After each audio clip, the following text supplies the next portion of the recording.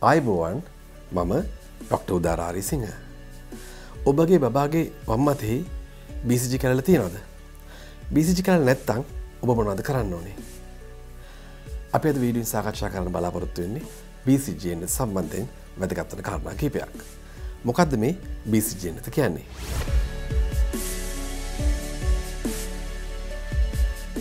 BCG එන්නත කියන්නේ ක්ෂය රෝගයේ ආසාදන වීම අඩු කිරීමටත් යම්කිසි ආකාරයක ක්ෂය රෝගය වැළඳුනොත් ක්ෂය රෝගය වර්ධනය වීම අඩු කිරීමටත් එසේ වර්ධනය වීමොත් පසු කාලීන සංකෘතතාවම කිරීමටත් ඉවහල් වන එන්නතක්.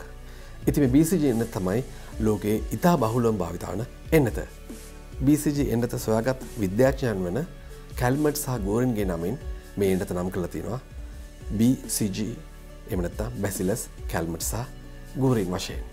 මේ BCG එන්නත පළමුවෙන්ම නිපදවලා තින්නේ 1920 ගණන් වල.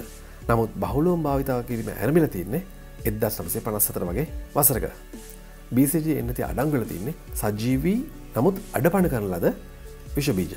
ක්ෂය රෝගයේ බහුල පවතින රටවල සියලුම ලදරුවන්ට උපතින් පසු හැකි තරම් ඉක්මනින් BCG එන්නත ලබා දෙන්න ඕනේ. අපි ඊළඟට බලමු කොහොමද මේ BCG එන්නත ලබා දෙන්නේ කියලා.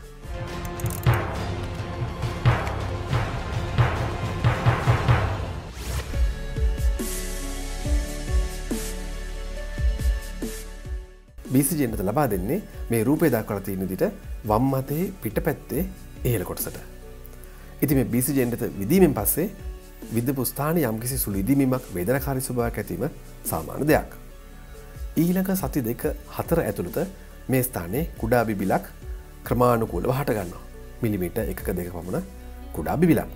ඉතින් ක්‍රමානුකූලව විශාල මේ බිබිල දෙවනුව පිපිරිලා කුඩා තුවාලයක් ඇති වෙනවා. මේ තුවාලයක් ඇතිවීම ප්‍රතිශක්තිය ඇතිවීම බවට සාධකයක් වශයෙන් අපිට සලකන්න පුළුවන්. මීළඟ මාස 2-5 අතර කාලයේදී මෙම තුවාලය සුව වෙලා කැලලක් ඉතිරි වෙනවා. ඉතින් BCG එන්නත ලබා දීමෙන් පස්සේ මෙසේ කැලලක් ඇතිවීම ප්‍රතිශක්තිය ඇතිවීමට හොඳම සාධකයක්. නමුත් යම්කිසි පුද්ගලයෙකුට BCG එන්නත ලබා දීමෙන් පස්සේ කැලලක් ඇති වුනේ නැත්නම් ඔහුට ප්‍රතිශක්තිය ඇති වුනේ නැහැ කියලා කියන්න අමාරුයි. සමහර අවස්ථා තියෙනවා BCG එන්නත ලබා දීමෙන් පස්සේ කැලලක් දකින්න ලැබෙන්නේ නැහැ. නමුත් ඔහුට හොයයට අවශ්‍ය ප්‍රමාණයට ප්‍රතිශක්තිය තිබෙනවා. අපි ඊළඟට බලමු BCG එන්නත ලබා දිය යුතු අවස්ථා මොනවාද කියලා.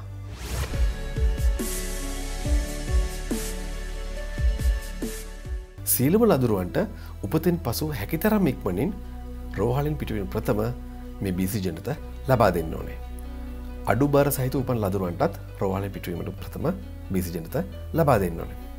ඒ වගේමයි මාස 6ත් අවුරුදු 5ත් අතර BCG කැලල නොමැති සියලු දරුවන්ටත් වැඩිදුර පරීක්ෂාවකින් තොරව BCG එන්නත ලබා දෙන්න පුළුවන්.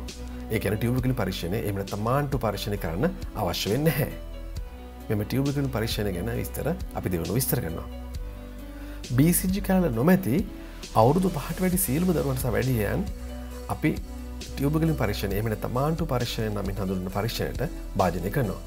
මේ පරීක්ෂණය නෙගටිව් වුණොත් අපි ඔවුන්ට BCG එන්නත ලබා දෙනවා. අපි දැන් බලමු BCG එන්නත කල් නොදැමිය යුතු අවස්ථා මොනවාද කියලා.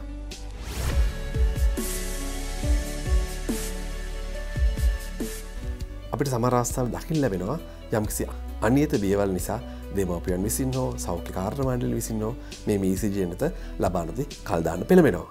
ඉතින් එහෙම කරන්න අවශ්‍ය නැහැ. මෙන්න මේ අවස්ථාවල BCG එන්නත අපිට කිසිම බියකින් තොරව ලබා දෙන්න පුළුවන්. සෙම් ප්‍රතිශය ඇති විට, පපුවේ මහන්සිය හෝ සමේ රෝග ඇති විට, උදාහරණ වශයෙන් රක්තය නමින් හඳුන්වන රෝගය, එහෙම නැත්නම් ප්‍රතිජීවක ඖෂධ ගන්නා විට අපිට BCG එන්නත ලබා දෙන්න පුළුවන්. කල් දාන්න අවශ්‍ය වෙන්නේ නැහැ. ඒ වගේම අවස්ථා කිහිපයක් තියෙනවා BCG එන්නත ලබා නොදිය යුතු. BCG එන්නත ලබා නොදිය අවස්ථා තමයි එන්නතේ අඩංගු යම්කිසි සංඝටකයකට අසාත්මික වීම, ප්‍රතිශක්තිය උණුතවත් තිබීම, ඒ කියන්නේ HIV ආසාදිත දරුවන් එහෙම නැත්නම් ලියුකේමියා හා වෙනත් පිළිකාවක් තිබීම වගේ අවස්ථා. ප්‍රතිශක්තිය අඩු දරුවන්ට BCG එන්නත ලබා දෙන්න අවශ්‍ය නම් අපි විශේෂඥ වෛද්‍ය උපදෙස් ලබා ගන්න ඕනේ. මොකද්ද මේ ටියුබර්කියුලර් පරීක්ෂණය එහෙම නැත්නම් මාන්ටෝ පරීක්ෂණය කියලා කියන්නේ? මේ පරීක්ෂණය කරන්නේ යම්කිසි පුද්ගලයෙකුට මේ වෙනකොටත් ක්ෂය රෝගය හා සම්බන්ධ නිසි පරිදි ප්‍රතිශක්තිය තියෙනවද කියලා පරීක්ෂා කරලා බලන එක.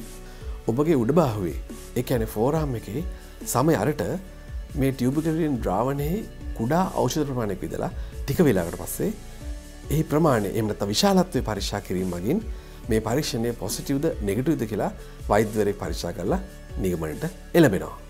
ඉතින් මේ ටියුබිකලින් පරීක්ෂණය එහෙම නැත්නම් මාන්ටෝ පරීක්ෂණය පිළිබඳ වැඩි විස්තර රජයේ රෝහලකින් රජයේ සායනිකින් හෝ සුදුසුකම් ලත් වෛද්‍යවරයෙක්ගෙන් ඔබට ලබා ගන්න පුළුවන්. ඉතින් මෙන්න මේ ආකාරයට තමයි BCG නැත ජාතික ප්‍රතිශක්තිකරණ වැඩසටහන හරහා ශ්‍රී ලාංකිකයන්ට ලබා දෙන්නේ. ඉතින් මේ ආකාරයට BCG නැත නිසි පරිදි ලබා දීම මගින් ක්ෂය රෝගයේ ආසාදනය අවම කිරීමටත් යම්කිසි ආකාරයකට ක්ෂය රෝගය වැළඳුනොත් ක්ෂය රෝගයේ වර්ධනය වීම අවම කිරීමටත් පසු කාලීන සංකූලතාව අවම කිරීමටත් එමගින් ක්ෂය රෝගය නිසා ඇතිවන මරණ සංඛ්‍යාව අවම කිරීමටත් අපට දායක වන්න පුළුවන්. මම හිතනවා ක්ෂය රෝගය හා BCG සම්බන්ධ මෙම වීඩියෝ කීපය ඔබට ප්‍රයෝජනවත් නැති කියලා. ස්තුතියි. ඔබට වැදගත් වන සත්‍ය වෛද්‍ය විද්‍යාත්මක තොරතුරු වෛද්‍ය රහස් නිවැරදිව ඉක්මනින් දැන ගැනීමට දොස්තර මාමා සබ්ස්ක්‍රයිබ් කරන්න.